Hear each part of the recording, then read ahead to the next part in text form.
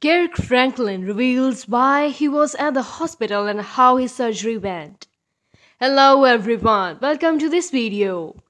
Kirk Franklin was with his wife, Tammy, when he underwent a minor operation on his thumb. He shared revealed his disposition before and after the surgery. Kirk Franklin went for a thumb surgery this week and he shared clips from before and after his operation. The gospel singer was in his hospital gown when he took to Instagram to reveal that he was about to undergo a 30-minute procedure on this thumb.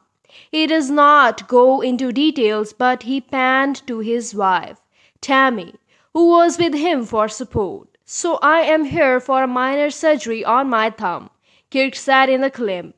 Soon after, the nurse knocked on the door to fetch him.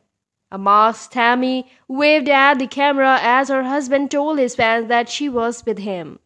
Before he left, Kirk feigned fear to make light of the moment. After his surgery, Kirk is seen in a wheelchair headed out of the hospital. He was dressed in pants, a hooded jacket, and with a mask on. His left hand was covered up. A mess, a complete mess, Tammy says from the background, watching her husband singing as he is wheeled out. "Pray for me," she tells her viewers. Earlier in this month, Kirk broke records with he attained his 7th #1 on the gospel charts for his song "Just for Me." The achievement surpasses former records holders James Fortune and Fia and Tamela Man, who had 6 #1s. Thanks for watching. Like, share and subscribe.